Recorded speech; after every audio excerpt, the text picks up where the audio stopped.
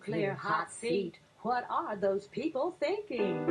Nuclear hot seat. What have those boys been drinking? Nuclear hot seat. The corium is sinking. Our time to act is shrinking, but our activists are linking.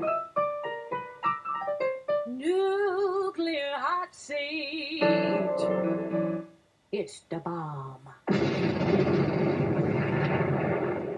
Welcome to Nuclear Hot Seat, the weekly international news magazine keeping you up to date on all things anti-nuclear. My name is Libbe, HaLevy. I'm the producer and host, as well as a survivor of the nuclear accident at 3 Mile Island from just 1 mile away. So I know what can happen when the so-called nuclear experts get it wrong. This week, we spotlight an important new study by epidemiologist Joseph Mangano on the cancer statistics in counties directly adjacent to the Diablo Canyon nuclear power plant in Northern California. Nuclear Hot Seat talks with Dr. Jerry Brown, director of the Safe Energy Project for the Santa Barbara-based World Business Academy, which commissioned the report. Plus, we continue special coverage of the radiation leak at the Waste Isolation Pilot Plant in Carlsbad, New Mexico, and again hear from Don Hancock of Southwest Research and Information Center. Those interviews, plus Numnutz of the Week and the Radcast Radiation Weather Report, will be coming up in just a few moments. Today is Tuesday, March 4th, 2014, and here is the week's anti-nuclear news.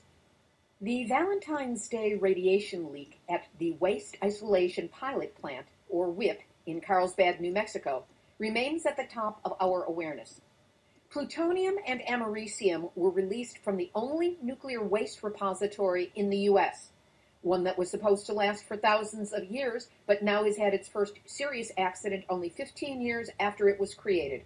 The facility is still shut down, and while the Department of Energy has consistently claimed that the radiation leak presents no threat to the environment or to humans, there continues to be tremendous concern in the local community and by watchdog groups. Nuclear Hot Seat has covered this problem extensively in our previous 2 episodes, number 139 and 140. Now, to get the latest information on WIPP, we again reach out to Don Hancock of Southwest Research and Information Center in Carlsbad, New Mexico. Don, since we spoke last week, we've learned that 13 employees at the WIPP site are confirmed as having been exposed to the radiation release that happened earlier in February. What can you tell us about this? Well, there's not a lot of information that's out. Apparently, every single worker that was on the site when the alarm was triggered late night on Valentine's Day, February 14th, received internal dose. Subsequently, and it shouldn't have happened, but other workers came to the site on Saturday morning, February 15th. DOE was still saying there had been no release, no contamination of any kind, and so workers, in my view, shouldn't have been coming on Saturday morning, but they did, and probably some additional workers were contaminated then. We don't know whether that really is true. We do know that a number of those workers are having bioassay tests done to see whether there are radionuclides within them. The results of that should come out in the next week or so, but that was a totally unnecessary risk that the managers of the facility took by letting other workers come. So it's a serious problem, despite the original claims that there was no release and no contamination. Obviously, that was wrong. So we now have a number of workers, at least 13, with confirmed internal radiation. So that bodes the possibility of some serious health consequences for those workers down the line. The point being also that those 13 employees were above ground when the leak happened. They were not underground. Correct. There was nobody underground when the detection alarm was triggered. There was nobody underground, and there hasn't been anybody underground since before the alarm was triggered, and we don't know yet when some few workers will be allowed to go underground to see what they can see once they go underground. There's a map that has been doing the rounds. It's gone a bit viral online, showing a radiation plume coming out from the WIPP site in Carlsbad and extending into Texas and Oklahoma. I'm wondering if you have seen that. My question being, how valid do you think that map is? In general, it's impossible to tell how valid it is because we don't know what the input was, whether it was assuming there were 3 particles of americium and plutonium coming out, or 300 or 3,000 or 3 million or whatever. So it doesn't have a context to it. It also, the modeling is based on the release happening 50 meters in the air, and I don't know how the person running the model, I don't know what evidence there is that that actually occurred. I know of no evidence at this point that the radionuclides went that much into the air, and so presumably, as with all models, if you used a different input and a different height, you would get a very different result. So the Department of Energy is running their own models, which they say don't show anything like this. I'm not suggesting that the Department of Energy's models are accurate because I haven't seen them and I don't know that. But I think what we really need to have, rather than dealing with models, is there needs to be, which we've been advocating from the beginning, there needs to be extensive soil sampling taken to determine how far radioactivity has spread.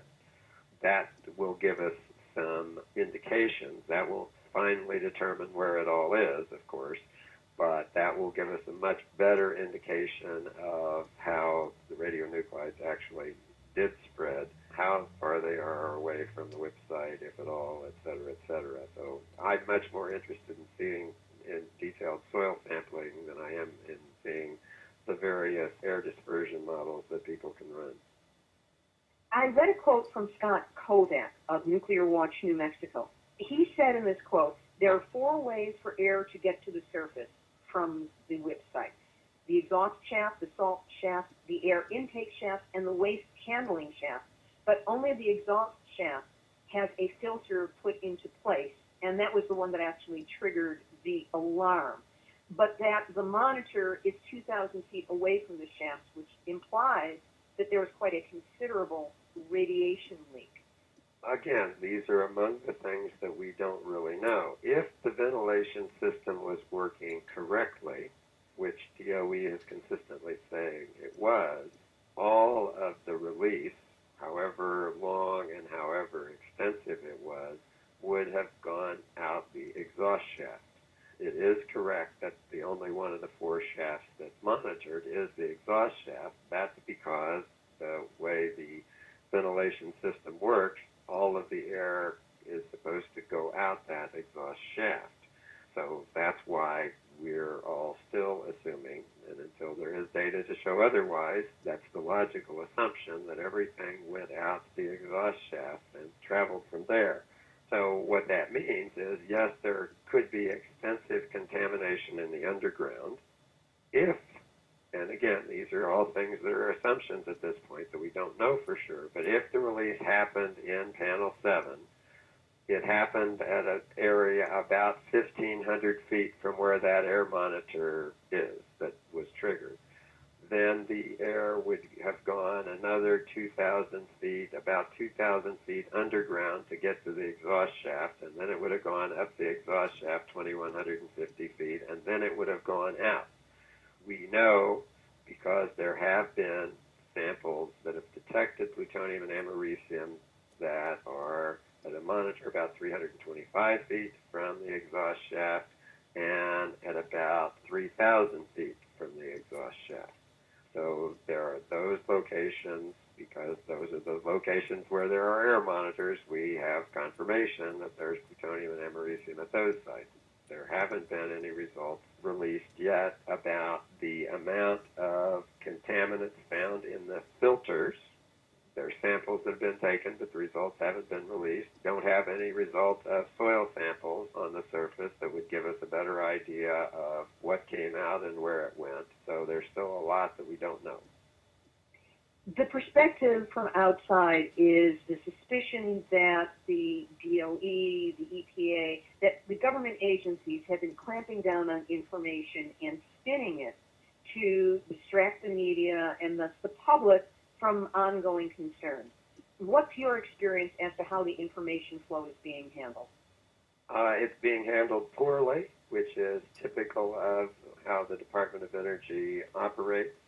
So, yes, we need a lot more information. We need a lot more data. As I've said, it was irresponsible for the Department of Energy and the operating contractor to have workers come on the morning of February 15th when they knew that there had been a radiation alarm, even if they thought, as they said, that there wasn't any leak. There's no way they should have allowed more workers to come on site. And they said for 4 days that there hadn't been a release until air monitors showed that there had been a release on the surface. It took them almost 12 days to notify the 13 workers that were at the site on February 14th that they had internal contamination. So all of those things are very bad practices, and they demonstrate that the government hasn't been accurate in what it has said, which is why we need data to confirm what is or isn't the case. So the information flow has been bad. I know of nobody that thinks that the information flow has been good. I was just on the phone in the last half hour with the New Mexico Secretary of the Environment Department, the state official who is most responsible for the state's activities at the website, and he was saying he is still totally unsatisfied with the lack of information that the Department of Energy is giving he and his regulatory agency, not to mention the further lack of information that the public is getting. So I don't know anybody that's defending the lack of information. The information that is known should be made available, including, for example, the meteorological data. So, which there is an on-site meteorological station at the website, so that we could know what the air speeds and velocities have been at the time that the alarm was triggered and since then. So, that would help make more accurate maps, as well as better determine where initial areas of soil sampling should occur.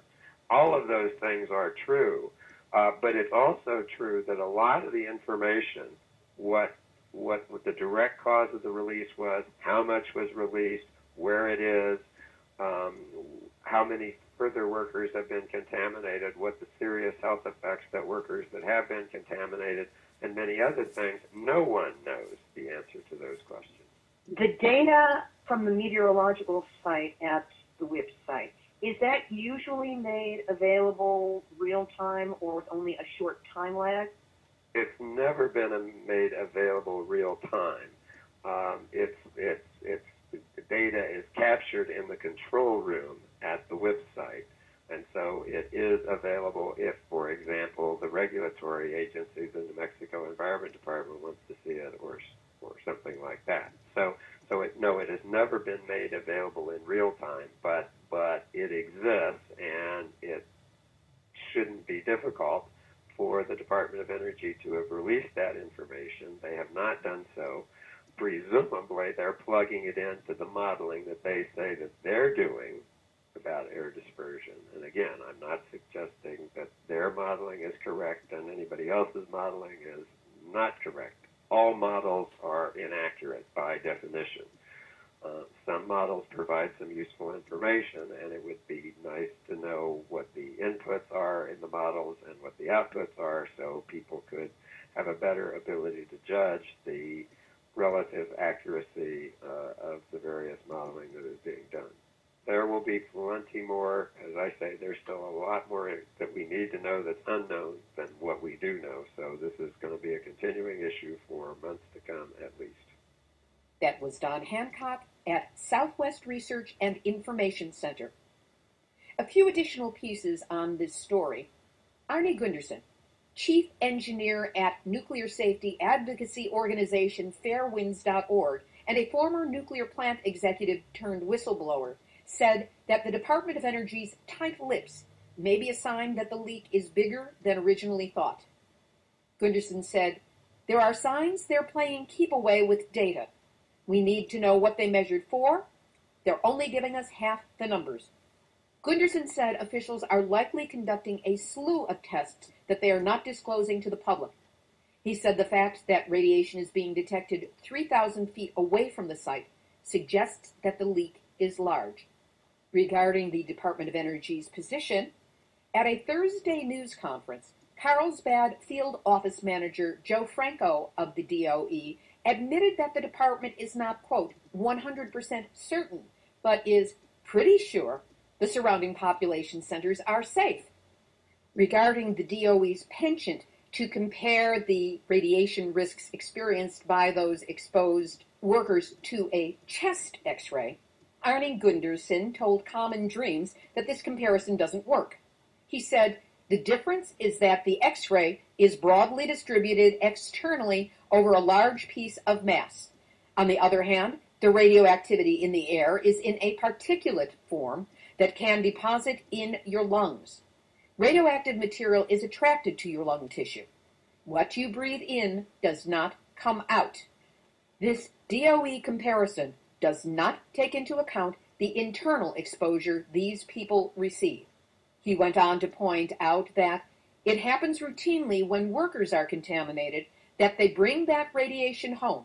The families of the workers need to have their homes tested as soon as possible.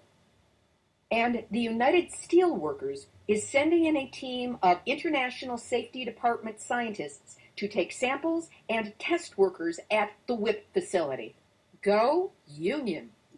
Of the 13 workers already found to be contaminated with radiation, Rick Fuentes, president of the United Steelworkers District 12, said, the Carlsbad chapter of the United Steelworkers is baffled as to why the Department of Energy and the Nuclear Waste Partnership, a private company contracted to manage WIP operations, have not required the scans for employees and are calling for outside help. We will keep following this story. The other nuclear-related major story in the United States is that a crack has been found in a dam in Washington state, which is just upriver from the Hanford site. The crack in the Wanapum Dam measures 2 inches wide and approximately 65 feet in length, and it appeared in a spillway that allows surplus water to escape the dam. To reduce pressure on the structure, water levels are being lowered 20 feet. Officials have said, quote, there's no threat to the public. But at the same time, Grant County authorities have activated an emergency response plan, and the failure risk was high enough that they needed to officially start notifying other government agencies and downstream water users. That's where Hanford comes into play, as the site is filled with pits of transuranic waste that could be at risk. And here's the further irony.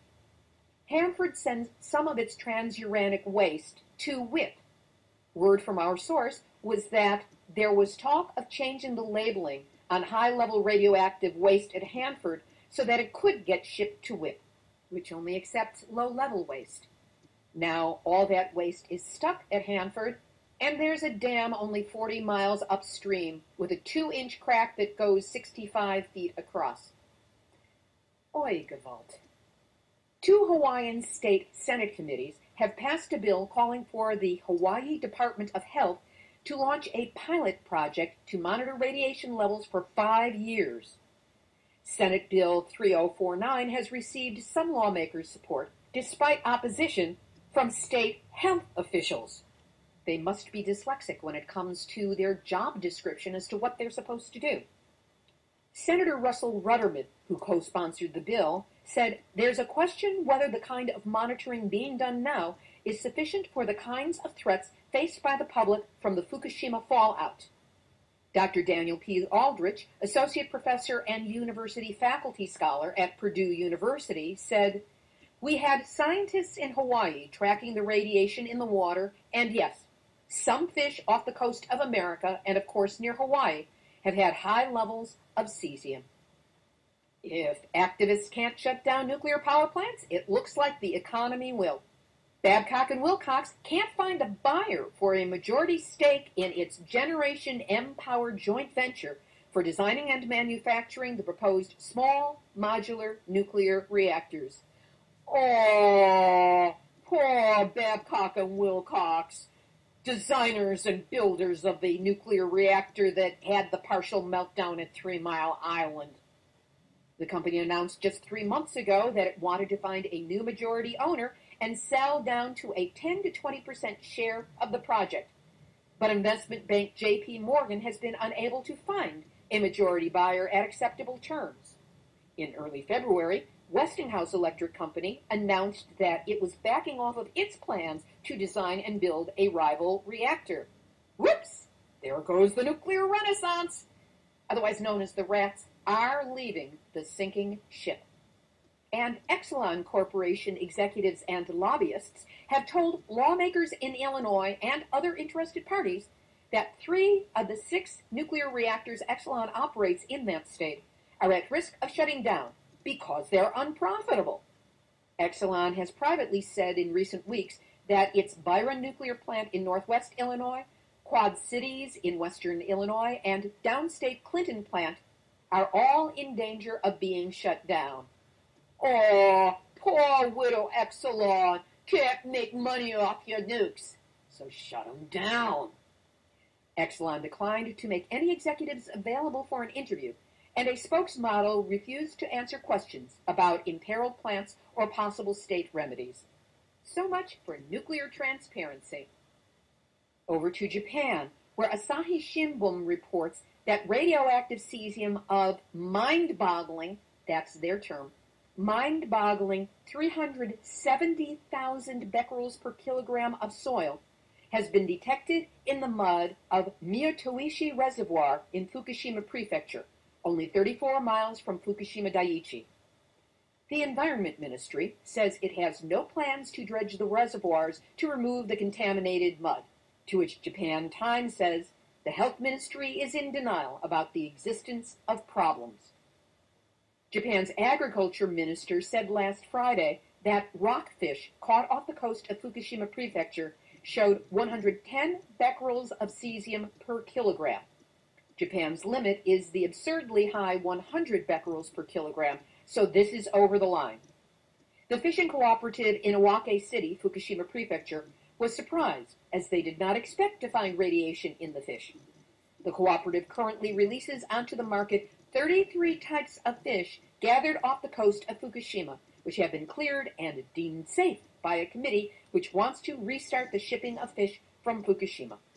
The surprise comes because rockfish did not show any signs of radiation last year when the cooperative scanned it, and the next highest level detected was 72 becquerels per kilogram in 2012.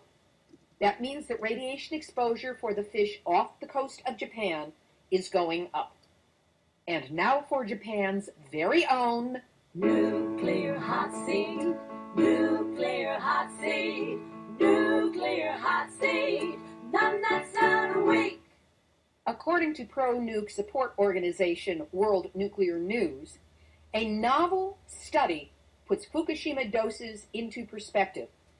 And the reason they call it a novel study is because a novel is a work of fiction. The newly published study of radiation doses received by Fukushima residents has concluded that most people in the prefecture are unlikely to receive doses significantly different to normal background radiation levels as a result of the accident. I wonder what they've been smoking.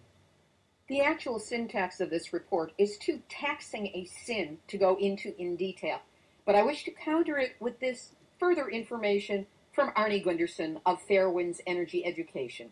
He said in an interview with Radio New Zealand, "We found a particle in a vacuum cleaner bag 300 kilometers from the accident. The particle is microscopic and is emitting 200 disintegrations per second. In other words, the equivalent of 200 X-rays every second are coming off this microscopic particle. I am very afraid of internal contamination far away from the reactors. About a year and a half ago, I came up with there'd be somewhere on the order of 100,000 to 1 million cancers as a result." Rachel Clark, originally from Japan, who is an interpreter for 150 Hibakusha delegates. Those are survivors of Hiroshima and Nagasaki. This was at a United Nations NPT conference.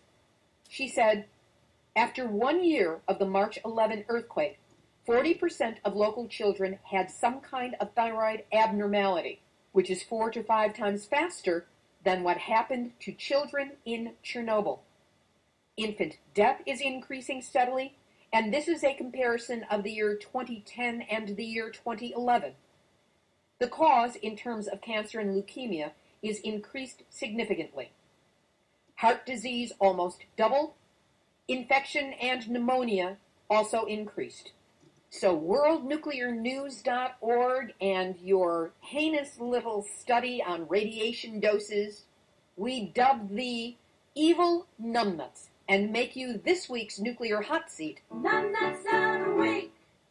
Back to the news. In Tokyo, hundreds rallied this past Saturday to protest a decision by prosecutors to drop charges over the Fukushima nuclear meltdowns. No one has been indicted, let alone punished, nearly 3 years after the calamity was ruled man-made. Official records do not list anyone as having died as a direct result of radioactive fallout, which ignores the plight of Masao Yoshida, the brave manager at the Fukushima dai-ichi plant who stayed behind when the accident first happened, and with the others of the Fukushima 50, probably saved the world. Yoshida died on July 9th of 2013 of esophageal cancer. Also excluded from the records are Fukushima residents who committed suicide owing to fears about the fallout showered on their hometowns, while others died during the evacuation process. Official data released last week showed that 1,656 people have already died in the prefecture from stress and other illnesses related to the nuclear crisis. So no charges, no trials against anyone connected with TEPCO and the disaster. Who is Japan going after? Journalist Mari Takanouchi. We've covered this story before, but we need to bring it forward yet again. She is facing charges stemming from speaking out on radiation in Japan and advocacy for families relocating children out of areas contaminated by radioactivity. She said it is well established that the greatest hazard from radiation comes when children are exposed, raising the risk of cancer manyfold over their entire lives. We'll have a link to the petition in support of Mari Takanouchi up on the website nuclearhotseat.com/blog under episode number 141. Before we get to this week's featured interview, I want to thank those of you who purchased my nuclear memoir, Yes, I Glow in the Dark, 1 Mile from 3 Mile Island to Fukushima and Beyond. The book launched last Thursday on Amazon Kindle, and because of your support, those of you who bought it last Thursday, it became #1 Amazon Kindle bestseller in my category for 3 days in a row. At its peak, the book was ranked just over 10,000 for all Kindle purchases that day. That's of over 1 million titles. Very cool. And my gratitude to those of you who have already posted your 5-star reviews. It's gratifying to know that you support my work, and I want you to know that the ebook is not going away. It's alive and well and ready for you to purchase and read if you haven't done so already. Go to Amazon. You can either enter my name or Yes, I Glow in the Dark, and you will find it. I also have a preview excerpt available on the website, nuclearhotseat.com. Just look for the big yellow box and follow the prompts.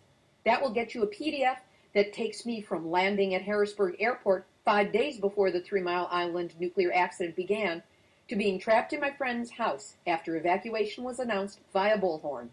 After you've read that, I defy you to not want to read what comes after. As always, thanks for your support. Now on to the featured interview. Yesterday, March 3rd, the World Business Academy, located in Santa Barbara, California, released the Nuclear Power Health Impact Study they commissioned from Joe Mangano of Radiation and Public Health Project. It details the harmful effects of routine radioactive emissions from the Diablo Canyon nuclear power plant, emissions that are legally permissible by the EPA and the NRC. Dr. Jerry Brown, no relationship to the California governor, is director of the Safe Energy Project for World Business Academy.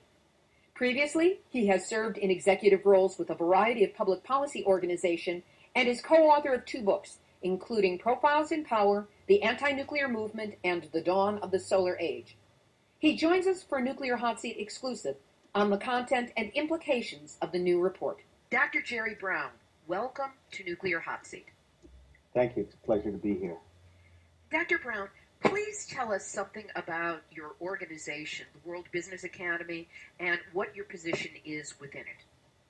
The World Business Academy, for many years, has been a think tank and a connection point for business leaders who would like to take responsibility for the entire planet, who would like to work on the triple bottom line of people, planet, and profits.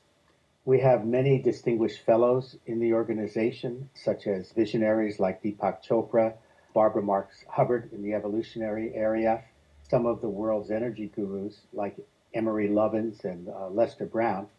And in the last year, we decided, with the breakdown of the San Onofre plant, to move from writing and thinking and papers to action. So in that context, I became the director of the Safe Energy Project for the World Business Academy. Explain to us what the Safe Energy Project is, what your goals are, and how you go about it. The goals of the Safe Energy Project are threefold. One, to close down the San Onofre nuclear power plant, which occurred due to the pressure of many public interest groups back in June of 2013, and to recoup $1.5 billion that the owners of this nuclear plant, Southern California Edison, want to charge the ratepayers for not producing electricity since the plant first closed back in January of 2012. So our first goal was to close the plant and to recoup the funds. So you're halfway there. Yes. The second goal is to work with a coalition of national and local groups to close out the Diablo Canyon nuclear power plant, probably the most dangerously sited plant in the United States. That's our second goal, and this health study provides further reasons among many why this plant is a risk to the health and safety of the population. And then the third goal, on where do we go from there, is to accelerate the transition to 100% non-nuclear, non-fossil fuel renewable energy future in California as quickly as possible within the next 10 years, while also accelerating the commercialization of hydrogen fuel cells into the energy system. It's great that you're not just against nuclear, but that you're also working to move us into an energy future that we can live with that is sustainable. Now, you're here because the World Business Academy has just released the first ever in-depth zip code study of emissions from the Diablo Canyon nuclear power plant. Clarify for the listeners where the plant is located and when it came online. The Diablo Canyon nuclear power plant, which is owned and operated by Pacific Gas and Electric, the two units came online in 1984 and 1985, respectively. The plant is located at Avila Beach, California, near the city of San Luis Obispo, about 3 hours drive north of Los Angeles. The plant was sited originally on multiple earthquake faults, and in recent years, 3 new major faults have been discovered. It has been concluded that the plant is out of compliance with its license. In other words, it was not built to withstand the potential ground motion that these earthquake faults could represent. That's just, I continue to be stunned at the stupidity and short-sightedness of the nuclear industry. There are other problems with the facility as well up at Diablo Canyon. Can you talk about the age of the reactors and some of the other problems that it faces? Since it's been around for a while, as with many of the reactors in this country, it's gone through corrosion, which can cause leaks in the steam generators. The steam generators in both units were replaced. The reactor vessel heads were replaced. So you have a history of aging reactors, corrosion, possible radiation leaks. In addition, and I think this is the point that most people, even people who are aware of nuclear power issues, may not realize, that the EPA sets standard for, and the NRC, the EPA being the Environmental Protection Agency, and the Nuclear Regulatory Commission allows all U.S. operating reactors, the 100 remaining operating reactors, to routinely release amounts of liquid and airborne radiation from these plants. So you not only have the accidental releases, the worst cases of a Chernobyl or a Fukushima near meltdown at 3 Mile Island, and then many, many accidents that your listeners may have heard about, but you also have the routine accumulation of low-level ionizing radiation in the environment, most affecting people who live within 100 miles of any of our nuclear power plants, which represents most of the people in this country. What your organization has done is bring in Joe Mangano, who's a good friend of this podcast. We've interviewed him many times before, the epidemiologist, to go over data and try to come up with a final report, which is what you have, on the actual impact of Diablo Canyon on the local population. So first, tell us something of Joe Mangano's methodology for putting together this report. The most important thing to recognize is Mangano, Joe Mangano, who has very well known as an epidemiologist. He has over 30 articles on radiation and health published in scientific and medical journals and letters to the editor in journals like Lancet, British Medical Journal, and others. He has 3 books on the topic, and so he's done a lot of work in this field. The second thing is that the data that Joe uses is available to any citizen who knows how to find it and to work with it. All of this data is health data, cancer incidence data, death rates, low birth weight, that is published either by the Centers for Disease Control or the State of California and the State of California Cancer Registry. So the data that Joe uses are public record official data.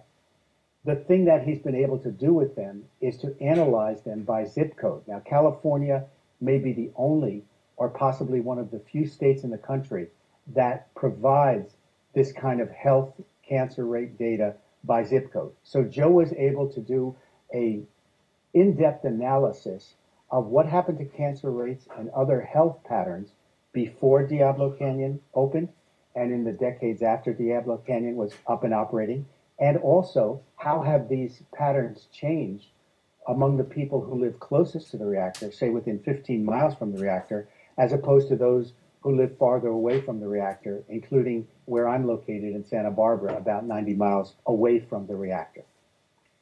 What did this report find?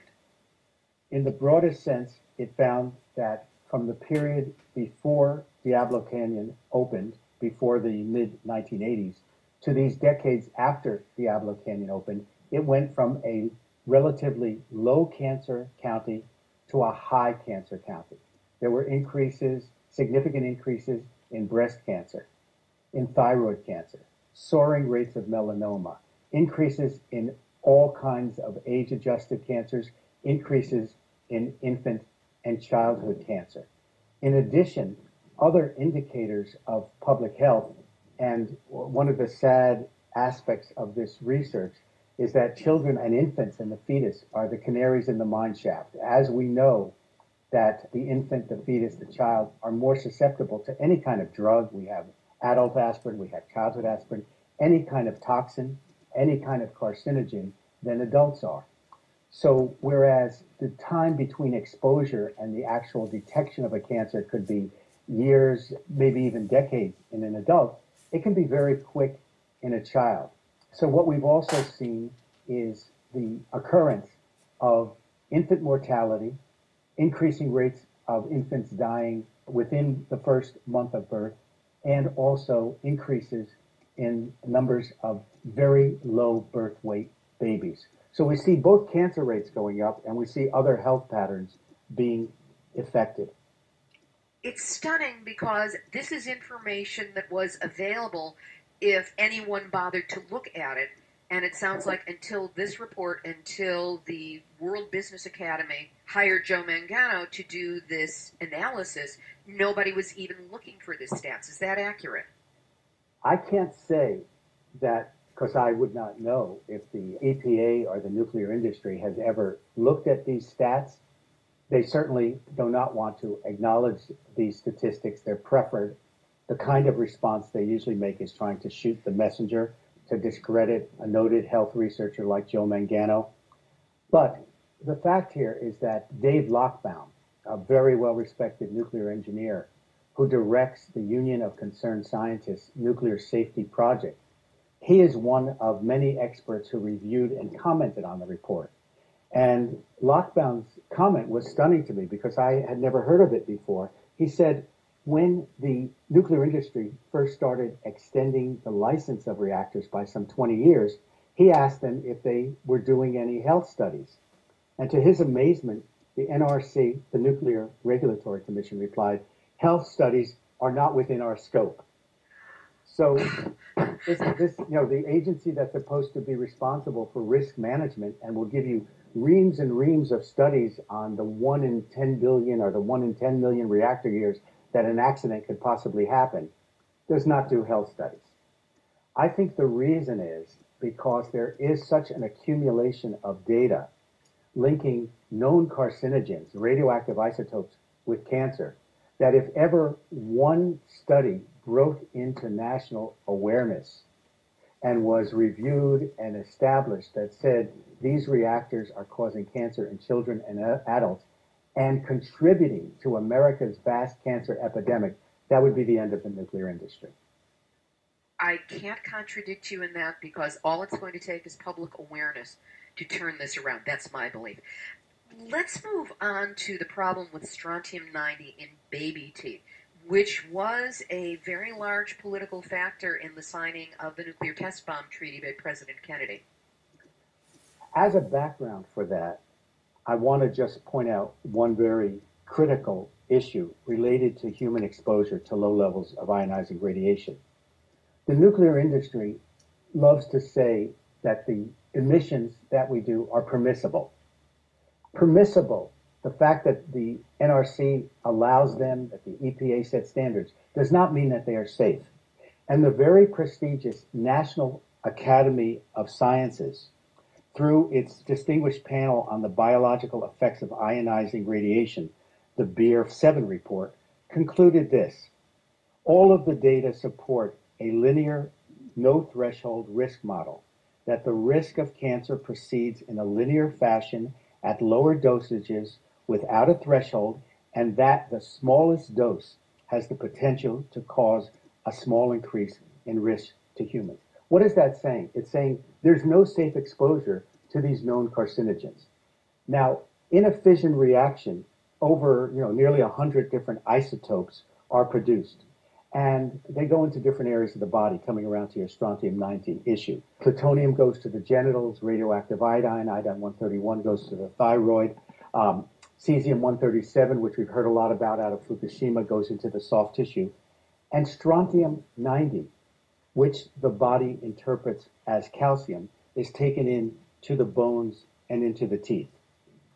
And so scientists are able to collect baby teeth, the teeth that fall out, put them through a scintillation counter and find out what is the level of radioactivity there, either measured in becquerels or in picocuries per gram calcium. During the Cold War, during the big above-ground bomb testing of the 1950s and the 1960s, when the United States and the former Soviet Union were exploding massive tonnage of weapons in the atmosphere, the Geiger counters were going off the charts at universities. And so at that time, and it might be hard to believe in today's political environment, the United States Public Health Service funded a baby teeth study that was conducted by the University of Washington in St. Louis, and Barry Commoner and other scientists were involved in it. What they found was strontium-90, which had been non-detectable in the environment before the first Alamogordo and atomic bomb test, went up 50-fold during the Cold War years. And at the same time, leukemia and childhood cancer were increasing. Kennedy, who had lost children, was aware of this data. Khrushchev was hearing the very same thing from Sakharov, the father of the Soviet H-bomb. We're poisoning our own people with these above-ground tests. So at the height of the Cold War, Kennedy and Khrushchev and the UK reached through the Iron Curtain, and they signed in 1963 the Nuclear Test Ban Treaty, which stopped and prohibited all above-ground testing, all underwater testing, and allowed for the military underground testing. Now, one would think And in the baby teeth that were collected by Joe Mangano's organization, the Radiation and Public Health Projects, and you can find all their data at radiation.org, you would think that strontium-90 would again fall off to non-detectable. But the Radiation and Public Health Project did a second baby teeth study, and what they found was a surprising rise in strontium-90, and starting in the 1970s, when you see the aggressive commercialization of nuclear power. I mean, we had our first nuclear plant back in Shippingport, Pennsylvania in the mid-50s, but the real broad commercialization of nuclear power happens in the 1970s, and that's where the strontium-90 levels off, and now it's increasing through the 1980s, through the 1990s, and expected to be back to Cold War bomb test levels if those trends continued.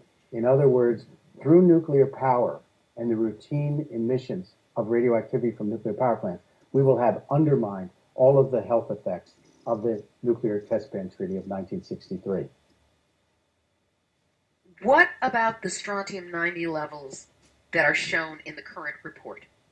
In the current report, this was from baby teeth that were collected in that second baby teeth study, was that in the counties of San Luis Obispo and Santa Barbara County, which is right to the south and adjacent to San Luis Obispo, there was a 30% greater level of strontium-90 than in all other California baby teeth. So these are the counties closest to the reactor.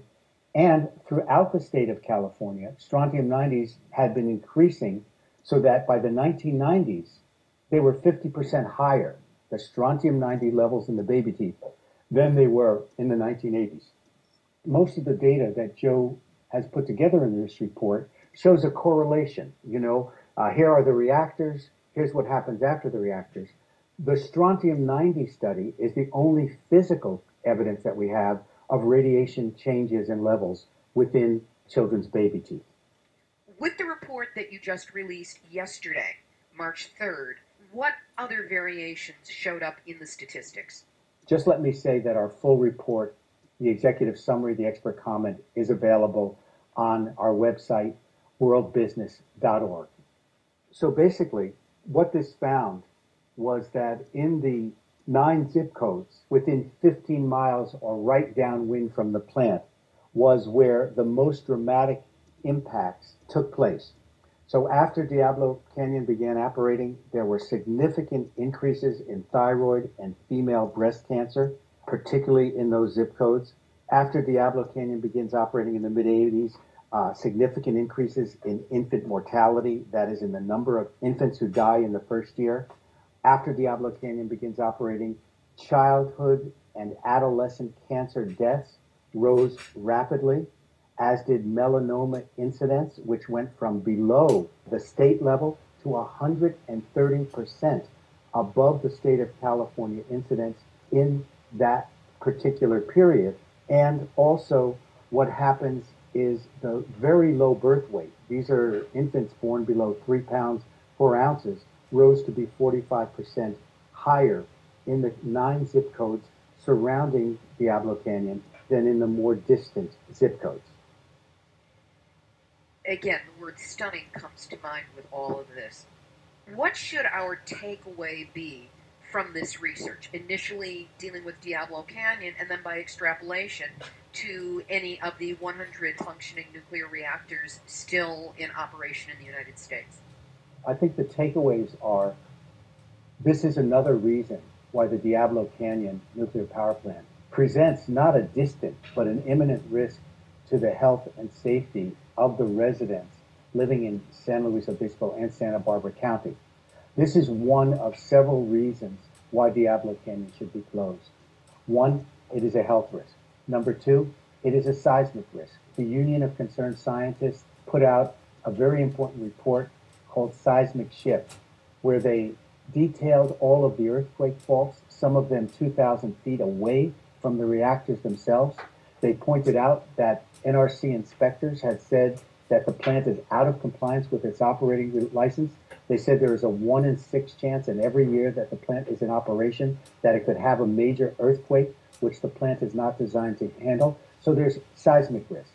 The third is marine life. Due to the fact that these plants do not work off cooling towers, but they take their cooling water in from sea water.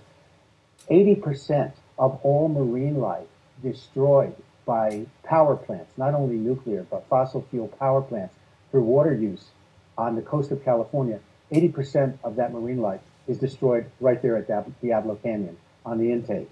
And then when they let out the heated water into the ocean, it also has a negative impact on marine life. The fourth reason is Diablo Canyon is not necessary to the electrical supply of the state of California.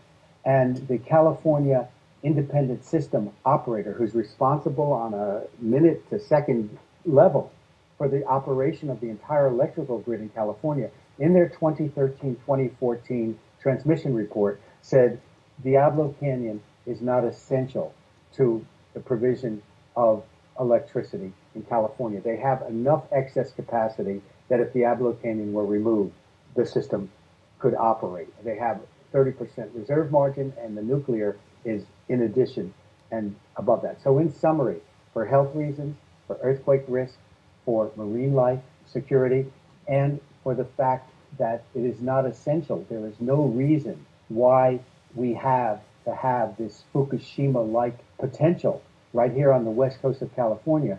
These are the reasons why Diablo Canyon should be closed, and that's the takeaway for the Diablo Canyon plant. And there are insights for America's other nuclear reactors to be gained from this study. This is a crucial piece of evidence that needs to get out. How are you spreading word about this? What we are doing is we're holding public information sessions here and in San Luis Obispo, here being in Santa Barbara, and in San Luis Obispo. We are releasing this report to the media, to the County Board of Supervisors, to PG&E, to county health officials, and we hope that the media will pick up this report and distribute it widely and will not be fooled or cowed by the nuclear industry or the arm of the nuclear industry, the Washington, D.C.-based Nuclear Energy Institute, which is the trade association for the nuclear industry, which will try to smear Joe Mangano, which will try to dismiss the results and say, oh, we have safe, permissible levels, and will not deal with the content of this report. This is what we believe the takeaways are, because they have implications for every nuclear power plant in the United States, and for looking at what Rachel Carson said way back in 1962 when she identified strontium-90 as the sinister silent partner of all other pesticides and herbicides and toxins in our environment as one of the dangers to human health. That this is a contributing factor to our national cancer epidemic, and that another reason why we should do what Germany has done in the wake of Fukushima, make a plan to phase out all of our nuclear power and move towards 100% renewable energy, which is well within our grasp technologically and economically. If people wish to contact you and get a copy of the report and support the work of the World Business Academy, where can they go to gain more information and to be in touch? They can go to our website, www.worldbusiness.org, www.worldbusiness.org. You will find the full report, the executive summary of the report, the experts who have endorsed the report, Joe Mangano's resume, all posted on the website. And there are places available on the website where you can contact us to get involved with and support the Safe Energy Project. This is powerful information and so necessary to our cause. I want to thank you, Dr. Jerry Brown, for the work that you have done and for being my guest this week on Nuclear Hot Seat. My pleasure, and thank you for helping get the word out on these vital national issues. That's what I live for. Dr. Jerry Brown, Director of the Safe Energy Project of the World Business Academy. For free downloadable copies of the Nuclear Power Health Impact Study, go to worldbusiness.org. We will also have a link up on the website, nuclearhotseat.com/blog, under episode number 141. So hey, if you like Nuclear Hot Seat, buy us a cup of coffee. I'm talking about a Frappuccino. Not that I want the coffee. Take the cost of that Frappuccino and instead send the money to Nuclear Hot Seat so I can keep this work going and growing. John Stewart, you have been using the word nuclear in proper context in recent weeks. Have I been getting to you? Energetically, at least? How about this? Get your Fukushima report together because it's next Tuesday, dude. Whether you call me for it or not, do it. And now here's Radcast. This is Mimi Gurman for the Radcast Report. Radically relevant and the first of its kind. Today is Tuesday, March 4th, 2014. We're on a big hold right now regarding info and updates from the waste isolation pilot project in Carlsbad, New Mexico. But we do know that Senator Tom Udall, Democrat from New Mexico, said he will send the EPA a letter on Thursday requesting that they bring portable air monitors to the area. But remember, they also need to do extensive soil testing around the site. In Fukushima radiation news, we are seeing elevated readings in the region of Billings, Montana, with counts per minute staying steady between averages of 75 to just over 100 CPM. On the EPA graph, Billings hit 725 CPM on February 28th. Something's going on in Montana. We are assuming that with all of the snowfall, it is radiation fallout from Fukushima. In the Radcast report for today, we're seeing fluctuating activity in the northwest ranging from 28 to 34 counts per minute in the Portland area into the western part of Washington state as well.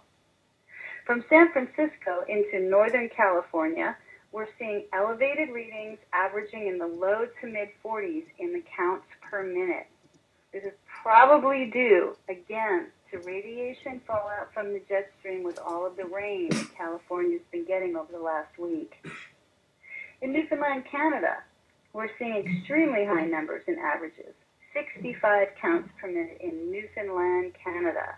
Salisbury, Massachusetts, and Chicopee, Massachusetts are also high, averaging 40 and 37 counts per minute.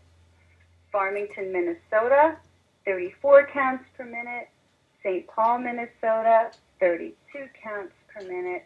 And if you'd like to see more numbers on the Radcast readings, please go to radcast.org. Thank you for listening to the Radcast report on Nuclear Hot Seat.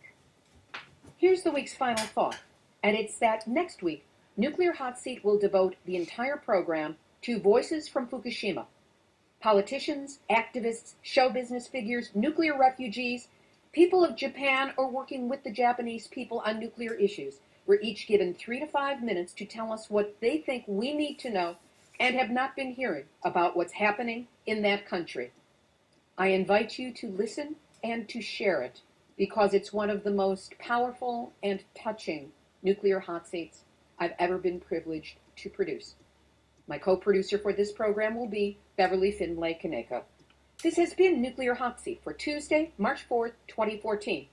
Material for this week's program has been researched and compiled from ENEnews.com, the Carlsbad Current Argus, Common Dreams, Arnie Gunderson, and Fairwinds.org, Reuters, Seattle Times, Radcast.org, Honolulu Star Advertiser, BizJournals.com, ChicagoBusiness.com, Asahi Shimbun, Japan Times, Voice of Russia, World Nuclear News, NHK, NuclearNews.net, and the Nuclear Hot Seat Facebook community.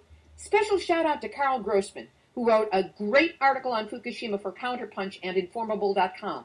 In it, he cites Nuclear Hot Seat number 118 from September 17, 2013. It's my interview with Allison Katz of Independent WHO. Thanks, Carl. We love you too. Theme music written by me, sung by Marilee Weaver. Our archive is available on iTunes or at nuclearhotseat.com/blog. We are also up on Nuclear Hot Seat videos on YouTube, so please subscribe. Nuclear Hot Seat is the activist voice on nuclear issues, so if you have a story lead, a hot tip, or a suggestion of someone to interview, send an email to info@nuclearhotseat.com. Copyright 2014, Libbe, HaLevy, and Hardistry Communications. All rights reserved, but fair use allowed. You can reuse this material as long as proper attribution, website, and email are included. This is Libbe, HaLevy of Hardistry Communications, the heart of the art of communicating, reminding you that San Onofre is still shut down forever and Fukushima is still leaking and probably will be forever. So we've all had our nuclear wake-up call. Now don't go back to sleep, because we are all in the nuclear hot seat.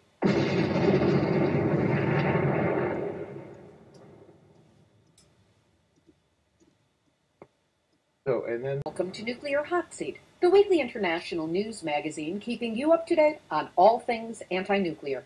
My name is Libbe, HaLevy. I'm the producer and host, as well as a survivor of the nuclear accident at 3 Mile Island from just 1 mile away. So I know what can happen when the so-called nuclear experts get it wrong. This week, we spotlight an important new study by epidemiologist Joseph Mangano on the cancer statistics in counties directly adjacent to the Diablo Canyon nuclear power plant in Northern California.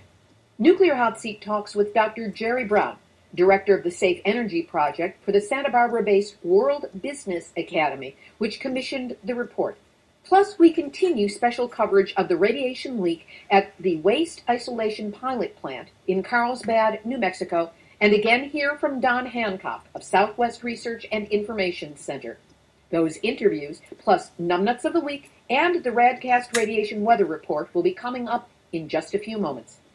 Today is Tuesday, March 4th, 2014, and here is the week's anti-nuclear news. The Valentine's Day radiation leak at the Waste Isolation Pilot Plant, or WIPP, in Carlsbad, New Mexico, remains at the top of our awareness. Plutonium and americium were released from the only nuclear waste repository in the U.S., one that was supposed to last for thousands of years, but now has had its first serious accident only 15 years after it was created. The facility is still shut down, and while the Department of Energy has consistently claimed that the radiation leak presents no threat to the environment or to humans, there continues to be tremendous concern in the local community and by watchdog groups. Nuclear Hot Seat has covered this problem extensively in our previous 2 episodes, number 139 and 140. Now, to get the latest information on WIPP, we again reach out to Don Hancock of Southwest Research and Information Center in Carlsbad, New Mexico. Don, since we spoke last week, we've learned that 13 employees at the WIPP site are confirmed as having been exposed to the radiation release that happened earlier in February. What can you tell us about this? Well, there's not a lot of information that's out. Apparently, every single worker that was on the site when the alarm was triggered late night on Valentine's Day, February 14th, received internal dose. Subsequently, and it shouldn't have happened, but other workers came to the site on Saturday morning, February 15th. DOE was still saying there had been no release, no contamination of any kind, and so workers, in my view, shouldn't have been coming on Saturday morning, but they did, and probably some additional workers were contaminated then. We don't know whether that really is true. We do know that a number of those workers are having bioassay tests done to see whether there are radionuclides within them. The results of that should come out in the next week or so, but that was a totally unnecessary risk that the managers of the facility took by letting other workers come. So it's a serious problem, despite the original claims that there was no release and no contamination. Obviously, that was wrong. So we now have a number of workers, at least 13, with confirmed internal radiation, so that bodes the possibility of some serious health consequences for those workers down the line. The point being also that those 13 employees were above ground when the leak happened. They were not underground. Correct. There was nobody underground when the detection alarm was triggered. There was nobody underground, and there hasn't been anybody underground since before the alarm was triggered, and we don't know yet when some few workers will be allowed to go underground to see what they can see once they go underground. There's a map that has been doing the rounds. It's gone a bit viral online, showing a radiation plume coming out from the WIPP site in Carlsbad and extending into Texas and Oklahoma. I'm wondering if you have seen that. My question being, how valid do you think that map is? In general, it's impossible to tell how valid it is because we don't know what the input was, whether it was assuming there were 3 particles of americium and plutonium coming out, or 300 or 3,000 or 3 million or whatever. So it doesn't have a context to it. It also, the modeling is based on the release happening 50 meters in the air, and I don't know how the person running the model, I don't know what evidence there is that that actually occurred. I know of no evidence at this point that the radionuclides went that much into the air, and so presumably, as with all models, if you used a different input and a different height, you would get a very different result. So the Department of Energy is running their own models, which they say don't show anything like this.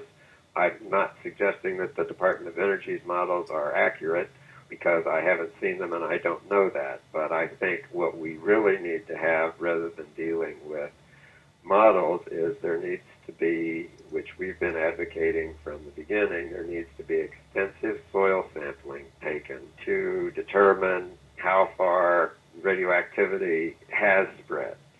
That will give us some indications. That will finally determine where it all is, of course, but that will give us a much better indication of how the radionuclides actually did spread, how far they are away from the WIP site, if at all, et cetera, et cetera. So I'm much more interested in seeing in detailed soil sampling than I am in seeing the various air dispersion models that people can run.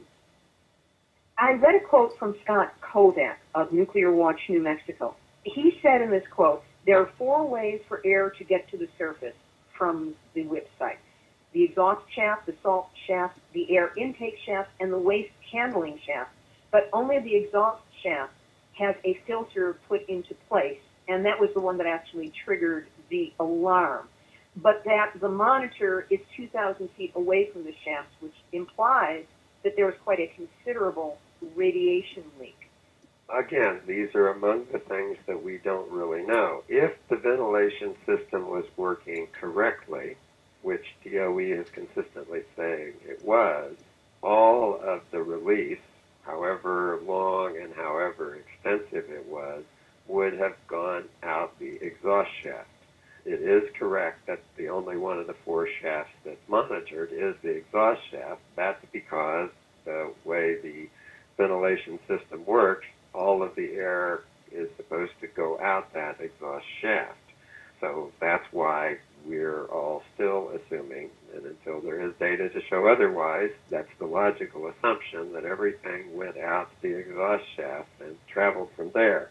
So what that means is, yes, there could be extensive contamination in the underground if, and again, these are all things that are assumptions at this point that we don't know for sure, but if the release happened in panel 7, it happened at an area about 1,500 feet from where that air monitor is that was triggered.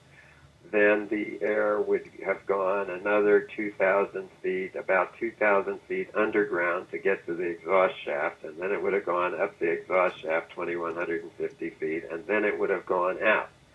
We know, because there have been samples that have detected plutonium and americium that are at a monitor about 325 feet from the exhaust shaft and at about 3,000 feet from the exhaust shaft. So there are those locations, because those are the locations where there are air monitors, we have confirmation that there's plutonium and americium at those sites. There haven't been any results released yet about the amount of contaminants found in the filters. There are samples that have been taken, but the results haven't been released. Don't have any results of soil samples on the surface that would give us a better idea of what came out and where it went. So there's still a lot that we don't know. The perspective from outside is the suspicion that the DOE, the EPA, that the government agencies have been clamping down on information and spinning it to distract the media and thus the public from ongoing concerns. What's your experience as to how the information flow is being handled? It's being handled poorly, which is typical of how the Department of Energy operates.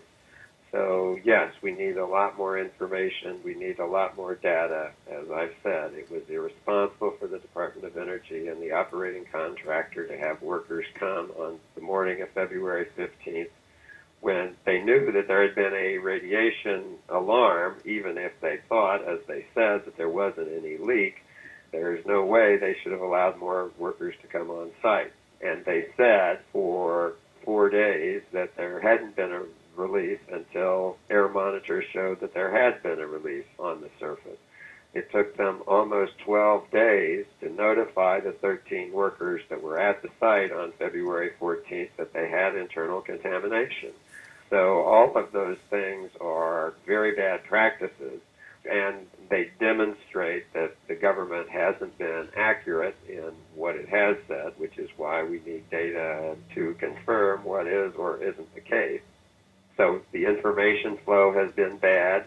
I know of nobody that thinks that the information flow has been good. I was just on the phone in the last half hour with the New Mexico Secretary of the Environment Department, the state official who is most responsible for the state's activities at the website, and he was saying he is still totally unsatisfied with the lack of information that the Department of Energy is giving he and his regulatory agency, not to mention the further lack of information that the public is getting. So I don't know anybody that's defending the lack of information. The information that is known should be made available, including, for example, the meteorological data. So, which there is an on-site meteorological station at the website, so that we could know what the air speeds and velocities have been at the time that the alarm was triggered and since then. So, that would help make more accurate maps, as well as better determine where initial areas of soil sampling should occur. All of those things are true, but it's also true that a lot of the information, what the direct cause of the release was, how much was released, where it is, how many further workers have been contaminated, what the serious health effects that workers that have been contaminated, and many other things, no one knows the answer to those questions. The data from the meteorological site at the website, is that usually made available real time or with only a short time lag? It's never been made available real time.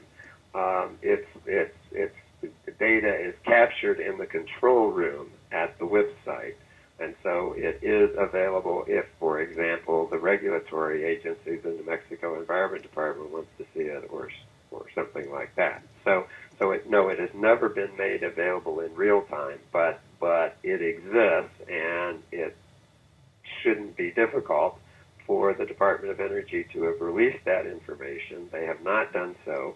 Presumably, they're plugging it into the modeling that they say that they're doing about air dispersion. And again, I'm not suggesting that their modeling is correct and anybody else's modeling is not correct. All models are inaccurate by definition. Some models provide some useful information, and it would be nice to know what the inputs are in the models and what the outputs are, so people could have a better ability to judge the relative accuracy of the various modeling that is being done. There will be plenty more. As I say, there's still a lot more that we need to know that's unknown than what we do know, so this is going to be a continuing issue for months to come at least. That was Don Hancock at Southwest Research and Information Center. A few additional pieces on this story.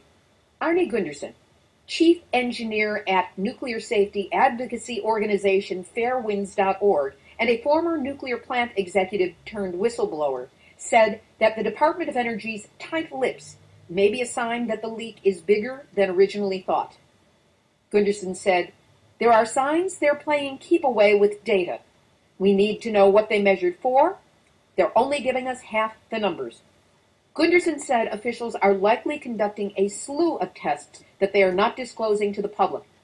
He said the fact that radiation is being detected 3,000 feet away from the site suggests that the leak is large. Regarding the Department of Energy's position, at a Thursday news conference, Carlsbad Field Office Manager Joe Franco of the DOE admitted that the department is not, quote, 100% certain, but is pretty sure the surrounding population centers are safe. Regarding the DOE's penchant to compare the radiation risks experienced by those exposed workers to a chest X-ray, Arnie Gunderson told Common Dreams that this comparison doesn't work. He said, the difference is that the X-ray is broadly distributed externally over a large piece of mass. On the other hand, the radioactivity in the air is in a particulate form that can deposit in your lungs. Radioactive material is attracted to your lung tissue. What you breathe in does not come out. This DOE comparison does not take into account the internal exposure these people receive.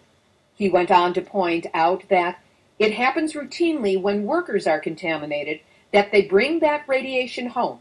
The families of the workers need to have their homes tested as soon as possible. And the United Steelworkers is sending in a team of International Safety Department scientists to take samples and test workers at the WIP facility. Go Union! Of the 13 workers already found to be contaminated with radiation, Rick Fuentes, president of the United Steelworkers District 12, said, the Carlsbad chapter of the United Steelworkers is baffled as to why the Department of Energy and the Nuclear Waste Partnership, a private company contracted to manage WIP operations, have not required the scans for employees and are calling for outside help. We will keep following this story. The other nuclear-related major story in the United States is that a crack has been found in a dam in Washington state, which is just upriver from the Hanford site.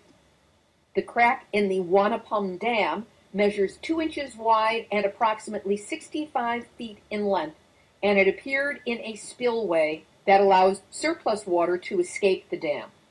To reduce pressure on the structure, water levels are being lowered 20 feet. Officials have said, quote, there's no threat to the public. But at the same time, Grant County authorities have activated an emergency response plan, and the failure risk was high enough that they needed to officially start notifying other government agencies and downstream water users. That's where Hanford comes into play, as the site is filled with pits of transuranic waste that could be at risk. And here's the further irony. Hanford sends some of its transuranic waste to WIP. Word from our source was that there was talk of changing the labeling on high-level radioactive waste at Hanford so that it could get shipped to WIP, which only accepts low-level waste. Now all that waste is stuck at Hanford, and there's a dam only 40 miles upstream with a 2-inch crack that goes 65 feet across. Oi, Gewalt. 2 Hawaiian state Senate committees have passed a bill calling for the Hawaii Department of Health to launch a pilot project to monitor radiation levels for 5 years. Senate Bill 3049 has received some lawmakers' support, despite opposition from state health officials. They must be dyslexic when it comes to their job description as to what they're supposed to do. Senator Russell Rutterman, who co-sponsored the bill, said there's a question whether the kind of monitoring being done now is sufficient for the kinds of threats faced by the public from the Fukushima fallout.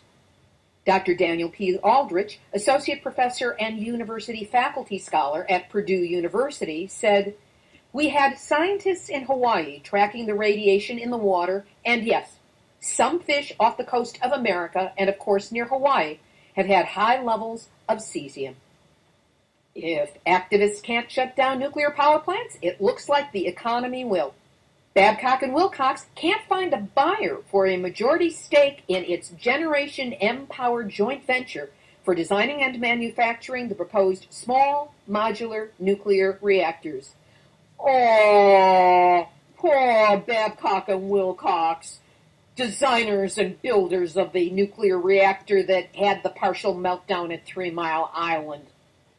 The company announced just 3 months ago that it wanted to find a new majority owner and sell down to a 10 to 20% share of the project. But investment bank J.P. Morgan has been unable to find a majority buyer at acceptable terms. In early February, Westinghouse Electric Company announced that it was backing off of its plans to design and build a rival reactor. Whoops! There goes the nuclear renaissance! Otherwise known as the rats are leaving the sinking ship. And Exelon Corporation executives and lobbyists have told lawmakers in Illinois and other interested parties that 3 of the 6 nuclear reactors Exelon operates in that state are at risk of shutting down because they're unprofitable. Exelon has privately said in recent weeks that its Byron nuclear plant in northwest Illinois, Quad Cities in western Illinois, and downstate Clinton plant are all in danger of being shut down. Oh, poor widow Exelon can't make money off your nukes, so shut them down. Exelon declined to make any executives available for an interview, and a spokesmodel refused to answer questions about imperiled plants or possible state remedies. So much for nuclear transparency. Over to Japan, where Asahi Shimbun reports that radioactive cesium of mind-boggling, that's their term, mind-boggling 370,000 becquerels per kilogram of soil has been detected in the mud of Miyotoishi Reservoir in Fukushima Prefecture, only 34 miles from Fukushima dai-ichi. The Environment Ministry says it has no plans to dredge the reservoirs to remove the contaminated mud, to which Japan Times says the Health Ministry is in denial about the existence of problems. Japan's Agriculture Minister said last Friday that rockfish caught off the coast of Fukushima Prefecture showed 110 becquerels of cesium per kilogram. Japan's limit is the absurdly high 100 becquerels per kilogram, so this is over the line. The fishing cooperative in Iwate City, Fukushima Prefecture, was surprised, as they did not expect to find radiation in the fish. The cooperative currently releases onto the market 33 types of fish gathered off the coast of Fukushima, which have been cleared and deemed safe by a committee which wants to restart the shipping of fish from Fukushima. The surprise comes because rockfish did not show any signs of radiation last year when the cooperative scanned it, and the next highest level detected was 72 becquerels per kilogram in 2012. That means that radiation exposure for the fish off the coast of Japan is going up.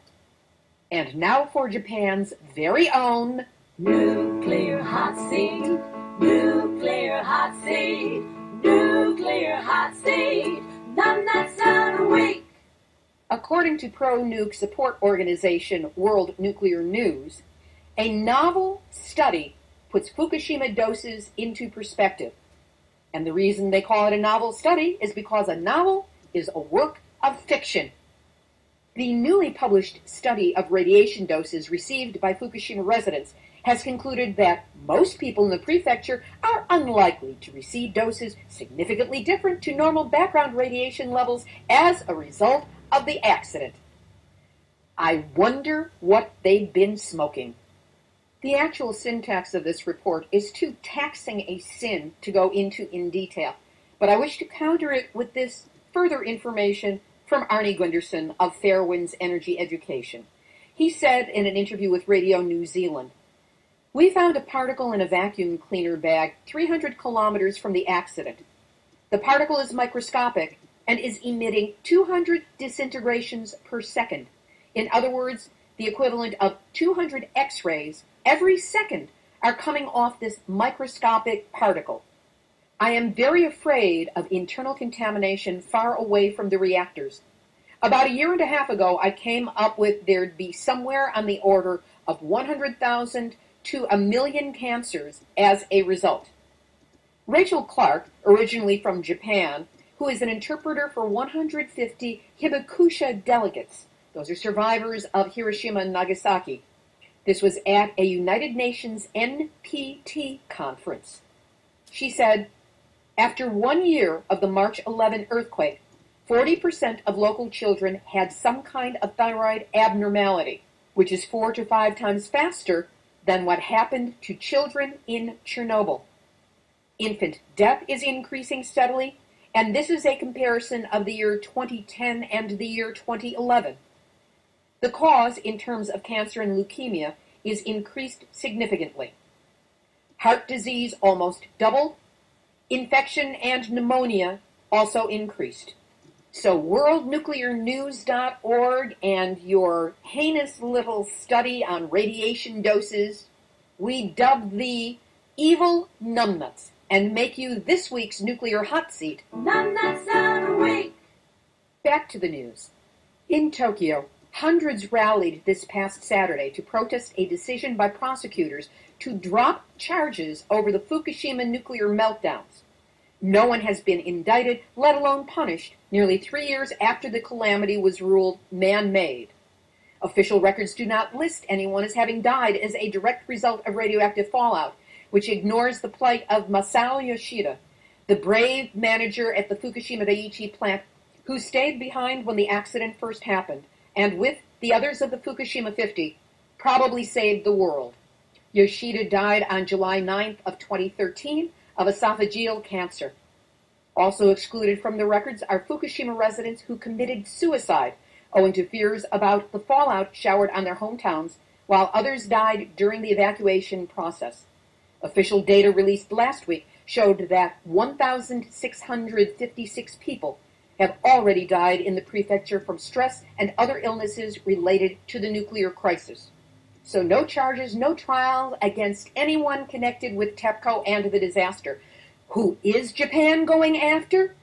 Journalist Mari Takanouchi. We've covered this story before, but we need to bring it forward yet again. She is facing charges stemming from speaking out on radiation in Japan and advocacy for families relocating children out of areas contaminated by radioactivity.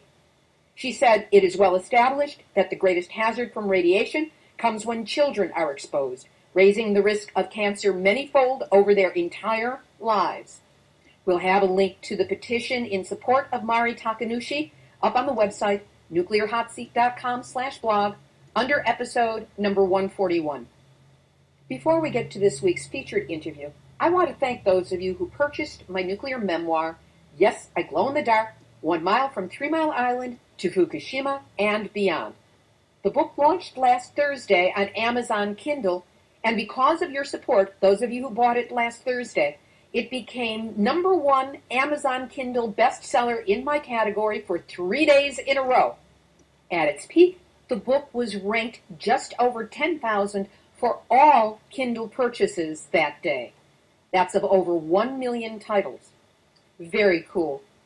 And my gratitude to those of you who have already posted your 5-star reviews.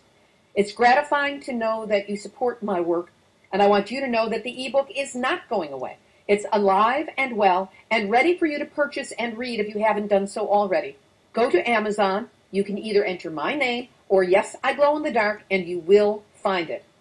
I also have a preview excerpt available on the website, nuclearhotseat.com. Just look for the big yellow box and follow the prompts. That will get you a PDF that takes me from landing at Harrisburg Airport 5 days before the 3 Mile Island nuclear accident began to being trapped in my friend's house after evacuation was announced via bullhorn.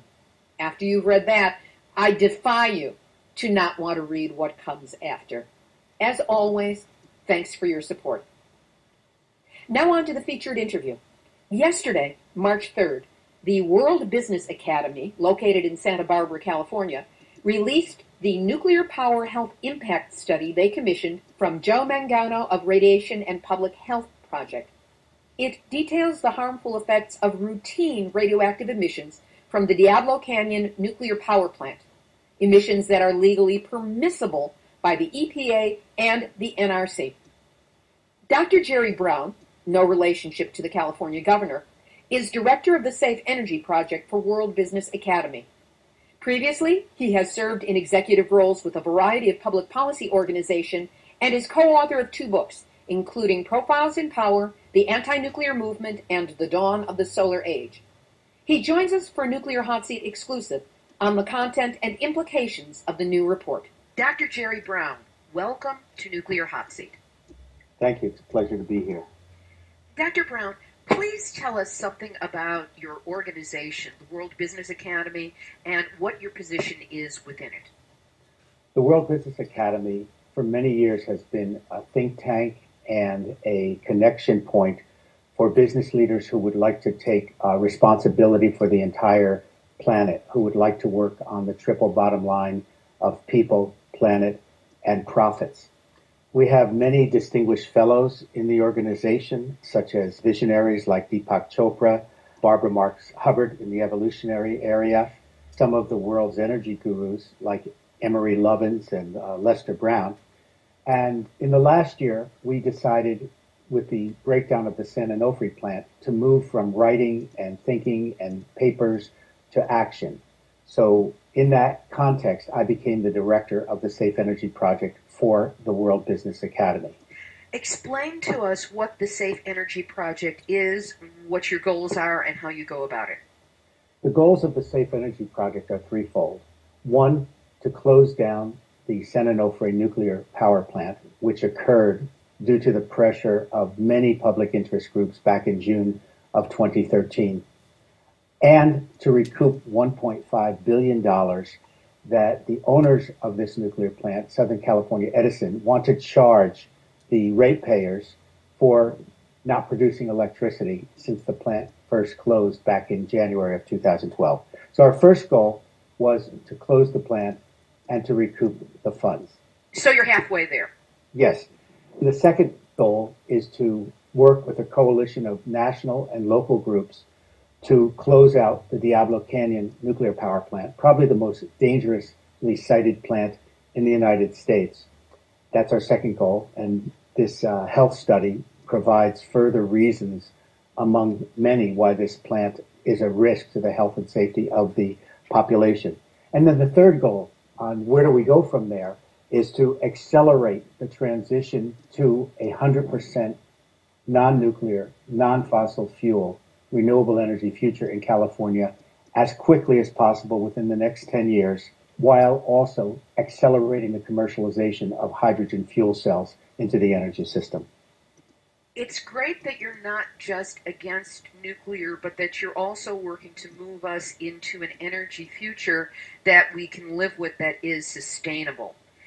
Now, you're here because the World Business Academy has just released the first ever in-depth zip code study of emissions from the Diablo Canyon nuclear power plant.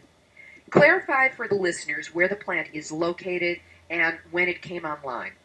The Diablo Canyon nuclear power plant, which is owned and operated by Pacific Gas and Electric, the two units came online in 1984 and 1985, respectively.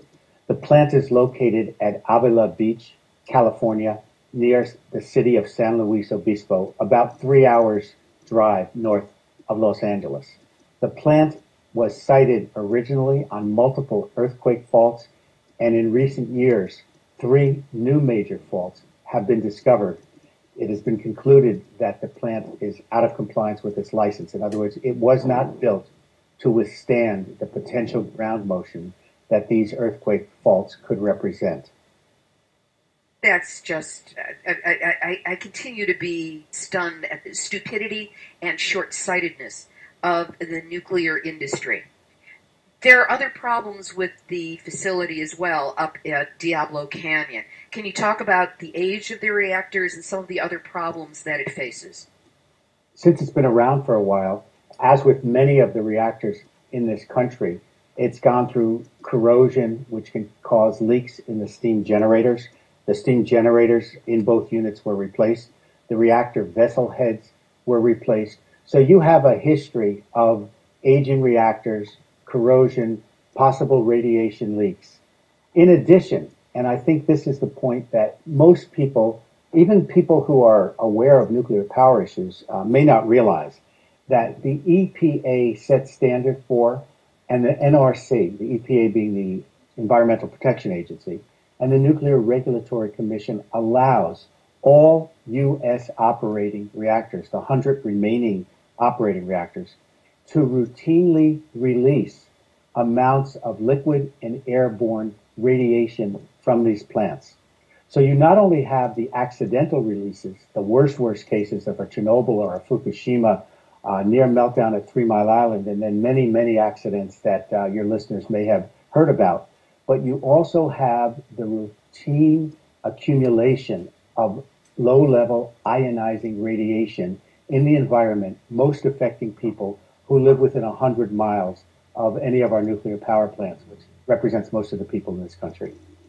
What your organization has done is bring in Joe Mangano, who's a good friend of this podcast. We've interviewed him many times before, the epidemiologist, to go over data and try to come up with a final report, which is what you have, on the actual impact of Diablo Canyon on the local population. So first, tell us something of Joe Mangano's methodology for putting together this report.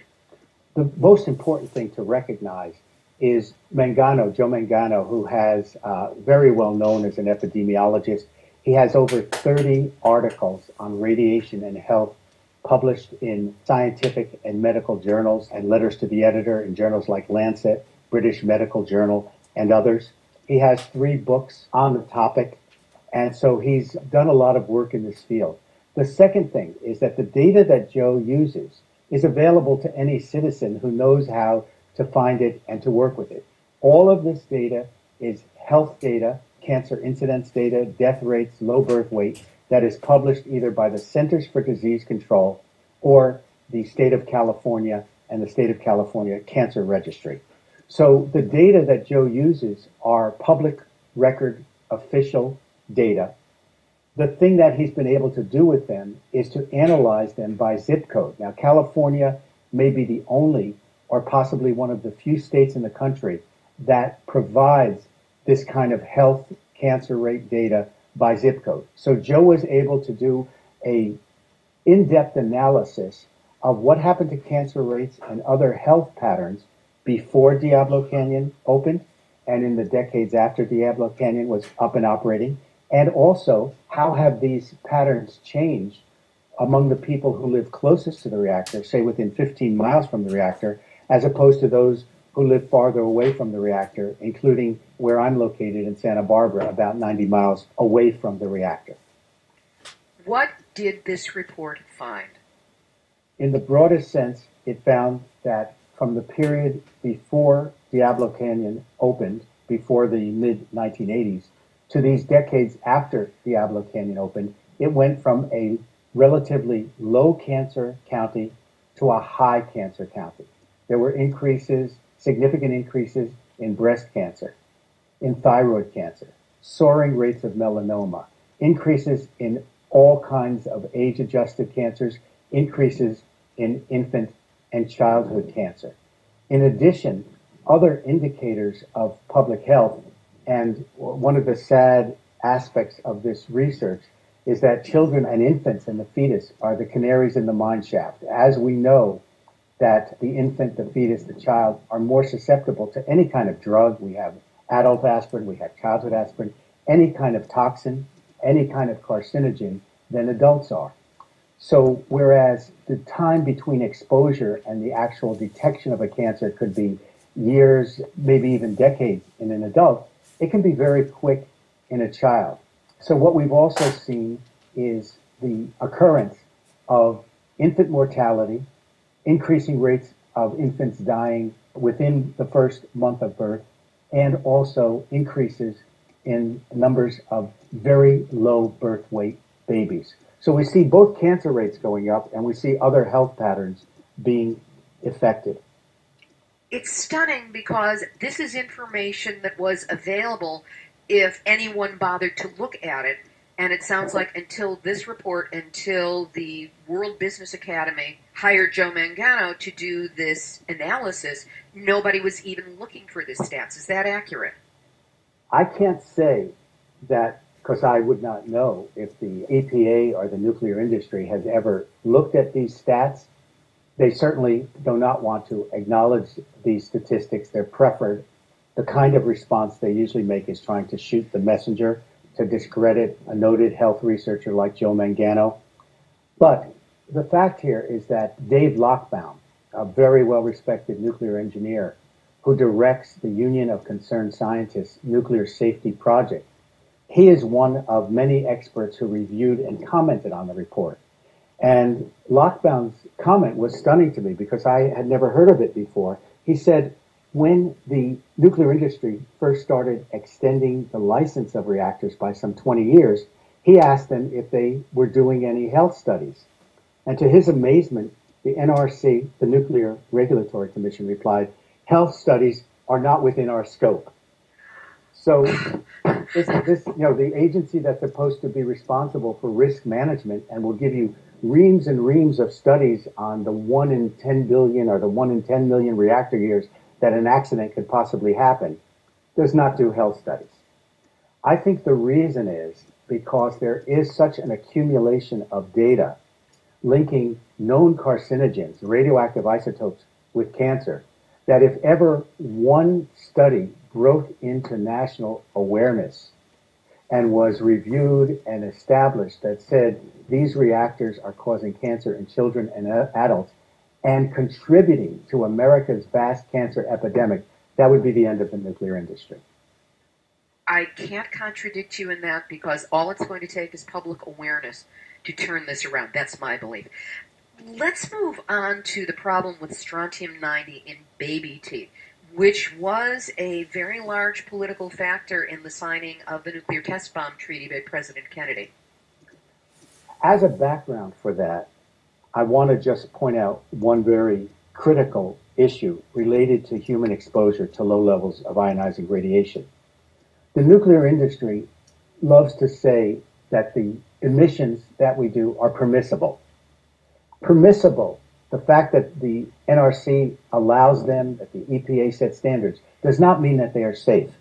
And the very prestigious National Academy of Sciences, through its distinguished panel on the biological effects of ionizing radiation, the BEER 7 report, concluded this: all of the data support a linear, no-threshold risk model, that the risk of cancer proceeds in a linear fashion at lower dosages without a threshold, and that the smallest dose has the potential to cause a small increase in risk to humans. What is that saying? It's saying there's no safe exposure to these known carcinogens. Now, in a fission reaction, over nearly 100 different isotopes are produced, and they go into different areas of the body, coming around to your strontium-90 issue. Plutonium goes to the genitals, radioactive iodine, iodine-131 goes to the thyroid, cesium-137, which we've heard a lot about out of Fukushima, goes into the soft tissue, and strontium-90, which the body interprets as calcium, is taken in to the bones and into the teeth. And so scientists are able to collect baby teeth, the teeth that fall out, put them through a scintillation counter and find out what is the level of radioactivity there, either measured in becquerels or in picocuries per gram calcium. During the Cold War, during the big above-ground bomb testing of the 1950s and the 1960s, when the United States and the former Soviet Union were exploding massive tonnage of weapons in the atmosphere, the Geiger counters were going off the charts at universities. And so at that time, and it might be hard to believe in today's political environment, the United States Public Health Service funded a baby teeth study that was conducted by the University of Washington in St. Louis, and Barry Commoner and other scientists were involved in it.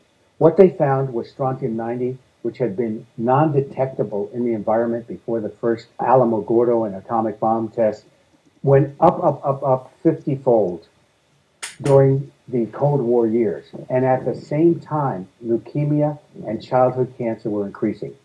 Kennedy, who had lost children, was aware of this data. Khrushchev was hearing the very same thing from Sakharov, the father of the Soviet H-bomb. We're poisoning our own people with these above-ground tests. So at the height of the Cold War, Kennedy and Khrushchev and the UK reached through the Iron Curtain, and they signed in 1963 the Nuclear Test Ban Treaty, which stopped and prohibited all above-ground testing, all underwater testing, and allowed for the military underground testing. Now, one would think And in the baby teeth that were collected by Joe Mangano's organization, the Radiation and Public Health Projects, and you can find all their data at radiation.org, you would think that strontium-90 would again fall off to non-detectable. But the Radiation and Public Health Project did a second baby teeth study, and what they found was a surprising rise in strontium-90, and starting in the 1970s, when you see the aggressive commercialization of nuclear power. I mean, we had our first nuclear plant back in Shippingport, Pennsylvania in the mid-50s, but the real broad commercialization of nuclear power happens in the 1970s, and that's where the strontium-90 levels off, and now it's increasing through the 1980s, through the 1990s, and expected to be back to Cold War bomb test levels if those trends continued. In other words, through nuclear power and the routine emissions of radioactivity from nuclear power plants, we will have undermined all of the health effects of the Nuclear Test Ban Treaty of 1963. What about the strontium-90 levels that are shown in the current report? In the current report, this was from baby teeth that were collected in that second baby teeth study, was that in the counties of San Luis Obispo and Santa Barbara County, which is right to the south and adjacent to San Luis Obispo, there was a 30% greater level of strontium-90 than in all other California baby teeth. So these are the counties closest to the reactor. And throughout the state of California, strontium-90s had been increasing so that by the 1990s, they were 50% higher, the strontium-90 levels in the baby teeth, than they were in the 1980s. Most of the data that Joe has put together in this report shows a correlation. Here are the reactors, here's what happens after the reactors. The strontium-90 study is the only physical evidence that we have of radiation changes in levels within children's baby teeth. With the report that you just released yesterday, March 3rd, what other variations showed up in the statistics? Just let me say that our full report, the executive summary, the expert comment, is available on our website, worldbusiness.org. So basically, what this found was that in the 9 zip codes within 15 miles or right downwind from the plant was where the most dramatic impacts took place. So after Diablo Canyon began operating, there were significant increases in thyroid and female breast cancer, particularly in those zip codes. After Diablo Canyon begins operating in the mid-80s, significant increases in infant mortality, that is in the number of infants who die in the first year. After Diablo Canyon begins operating, childhood and adolescent cancer deaths rose rapidly, as did melanoma incidence, which went from below the state level to 130% above the state of California incidence in that particular period. And also what happens is the very low birth weight. These are infants born below 3 pounds 4 ounces, rose to be 45% higher in the 9 zip codes surrounding Diablo Canyon than in the more distant zip codes. Again, the word stunning comes to mind with all of this. What should our takeaway be from this research, initially dealing with Diablo Canyon and then by extrapolation to any of the 100 functioning nuclear reactors still in operation in the United States? I think the takeaways are, this is another reason why the Diablo Canyon nuclear power plant presents not a distant but an imminent risk to the health and safety of the residents living in San Luis Obispo and Santa Barbara County. This is one of several reasons why Diablo Canyon should be closed. One, it is a health risk. Number two, it is a seismic risk. The Union of Concerned Scientists put out a very important report called Seismic Shift, where they detailed all of the earthquake faults, some of them 2,000 feet away from the reactors themselves. They pointed out that NRC inspectors had said that the plant is out of compliance with its operating license. They said there is a 1 in 6 chance in every year that the plant is in operation that it could have a major earthquake, which the plant is not designed to handle. So there's seismic risk. The third is marine life. Due to the fact that these plants do not work off cooling towers, but they take their cooling water in from sea water. 80% of all marine life destroyed by power plants, not only nuclear, but fossil fuel power plants through water use on the coast of California, 80% of that marine life is destroyed right there at Diablo Canyon on the intake. And then when they let out the heated water into the ocean, it also has a negative impact on marine life. The fourth reason is Diablo Canyon is not necessary to the electrical supply of the state of California. And the California Independent System Operator, who's responsible on a minute to second level for the operation of the entire electrical grid in California, in their 2013-2014 transmission report said Diablo Canyon is not essential to the provision of electricity in California. They have enough excess capacity that if Diablo Canyon were removed, the system could operate. They have 30% reserve margin, and the nuclear is in addition and above that. So in summary, for health reasons, for earthquake risk, for marine life security, and for the fact that it is not essential, there is no reason why we have to have this Fukushima-like potential right here on the west coast of California. These are the reasons why Diablo Canyon should be closed, and that's the takeaway for the Diablo Canyon plant. And there are insights for America's other nuclear reactors to be gained from this study. This is a crucial piece of evidence that needs to get out. How are you spreading word about this? What we are doing is we're holding public information sessions here and in San Luis Obispo, here being in Santa Barbara, and in San Luis Obispo. We are releasing this report to the media, to the County Board of Supervisors, to PG&E, to county health officials, and we hope that the media will pick up this report and distribute it widely and will not be fooled or cowed by the nuclear industry or the arm of the nuclear industry, the Washington, D.C.-based Nuclear Energy Institute, which is the trade association for the nuclear industry, which will try to smear Joe Mangano, which will try to dismiss the results and say, oh, we have safe, permissible levels, and will not deal with the content of this report. This is what we believe the takeaways are, because they have implications for every nuclear power plant in the United States, and for looking at what Rachel Carson said way back in 1962 when she identified strontium-90 as the sinister silent partner of all other pesticides and herbicides and toxins in our environment as one of the dangers to human health. That this is a contributing factor to our national cancer epidemic, and that another reason why we should do what Germany has done in the wake of Fukushima, make a plan to phase out all of our nuclear power and move towards 100% renewable energy, which is well within our grasp technologically and economically. If people wish to contact you and get a copy of the report and support the work of the World Business Academy, where can they go to gain more information and to be in touch? They can go to our website, www.worldbusiness.org, www.worldbusiness.org. You will find the full report, the executive summary of the report, the experts who have endorsed the report, Joe Mangano's resume, all posted on the website.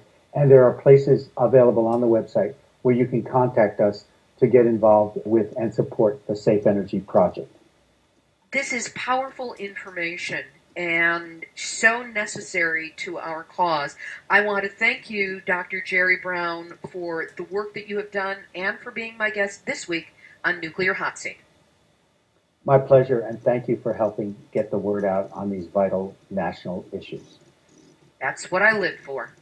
Dr. Jerry Brown, Director of the Safe Energy Project of the World Business Academy. For free downloadable copies of the Nuclear Power Health Impact Study, go to worldbusiness.org. We will also have a link up on the website, nuclearhotseat.com/blog, under episode number 141. So hey, if you like Nuclear Hot Seat, buy us a cup of coffee. I'm talking about a Frappuccino. Not that I want the coffee. Take the cost of that Frappuccino and instead send the money to Nuclear Hot Seat so I can keep this work going and growing. John Stewart, you have been using the word nuclear in proper context in recent weeks. Have I been getting to you? Energetically, at least? How about this? Get your Fukushima report together because it's next Tuesday, dude. Whether you call me for it or not, do it. And now here's Radcast. This is Mimi Gurman for the Radcast Report. Radically relevant and the first of its kind. Today is Tuesday, March 4th, 2014. We're on a big hold right now regarding info and updates from the waste isolation pilot project in Carlsbad, New Mexico. But we do know that Senator Tom Udall, Democrat from New Mexico, said he will send the EPA a letter on Thursday requesting that they bring portable air monitors to the area. But remember, they also need to do extensive soil testing around the site. In Fukushima radiation news, we are seeing elevated readings in the region of Billings, Montana, with counts per minute staying steady between averages of 75 to just over 100 CPM. On the EPA graph, Billings hit 725 CPM on February 28th. Something's going on in Montana. We are assuming that with all of the snowfall, it is radiation fallout from Fukushima. In the Radcast report for today, we're seeing fluctuating activity in the northwest ranging from 28 to 34 counts per minute in the Portland area into the western part of Washington state as well. From San Francisco into Northern California, we're seeing elevated readings averaging in the low to mid-40s in the counts per minute. This is probably due, again, to radiation fallout from the jet stream with all of the rain that California's been getting over the last week. In Newfoundland, Canada, we're seeing extremely high numbers in averages, 65 counts per minute in Newfoundland, Canada. Salisbury, Massachusetts, and Chicopee, Massachusetts are also high, averaging 40 and 37 counts per minute. Farmington, Minnesota, 34 counts per minute. St. Paul, Minnesota, 32 counts per minute. And if you'd like to see more numbers on the Radcast readings, please go to radcast.org. Thank you for listening to the Radcast report on Nuclear Hot Seat. Here's the week's final thought, and it's that next week, Nuclear Hot Seat will devote the entire program to voices from Fukushima. Politicians, activists, show business figures, nuclear refugees, people of Japan or working with the Japanese people on nuclear issues were each given 3 to 5 minutes to tell us what they think we need to know and have not been hearing about what's happening in that country. I invite you to listen and to share it because it's one of the most powerful and touching nuclear hot seats I've ever been privileged to produce. My co-producer for this program will be Beverly Finlay Kaneko. This has been Nuclear Hot Seat for Tuesday, March 4th, 2014. Material for this week's program has been researched and compiled from enenews.com, the Carlsbad Current Argus, Common Dreams, Arnie Gunderson, and Fairwinds.org, Reuters, Seattle Times, Radcast.org, Honolulu Star Advertiser, BizJournals.com, ChicagoBusiness.com, Asahi Shimbun, Japan Times, Voice of Russia, World Nuclear News, NHK, NuclearNews.net, and the Nuclear Hot Seat Facebook community. Special shout out to Carl Grossman, who wrote a great article on Fukushima for Counterpunch and Informable.com. In it, he cites Nuclear Hot Seat number 118 from September 17, 2013. It's my interview with Allison Katz of Independent WHO. Thanks, Carl. We love you too. Theme music written by me, sung by Marilee Weaver. Our archive is available on iTunes or at nuclearhotseat.com/blog. We are also up on Nuclear Hot Seat videos on YouTube, so please subscribe. Nuclear Hot Seat is the activist voice on nuclear issues, so if you have a story lead, a hot tip, or a suggestion of someone to interview, send an email to info@nuclearhotseat.com. Copyright 2014, Libbe, HaLevy, and Hardestry Communications. All rights reserved, but fair use allowed. You can reuse this material as long as proper attribution, website, and email are included. This is Libbe HaLevy of Hardestry Communications, the heart of the art of communicating, reminding you that San Onofre is still shut down forever and Fukushima is still leaking and probably will be forever. So we've all had our nuclear wake-up call. Now don't go back to sleep, because we are all in the nuclear hot seat.